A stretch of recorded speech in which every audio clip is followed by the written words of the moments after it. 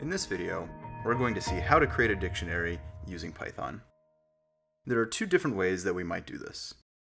The first is going to involve using the literal syntax for a Python dictionary, which is an open and a closed curly brace. Inside of the open and closed curly brace, we're going to have a mapping from a key to a value, where the key is going to be the first thing that I put inside of my open and closed curly brace, like the Python string one. I'm going to separate it from its value by a colon, and the colon will be the second thing I put in.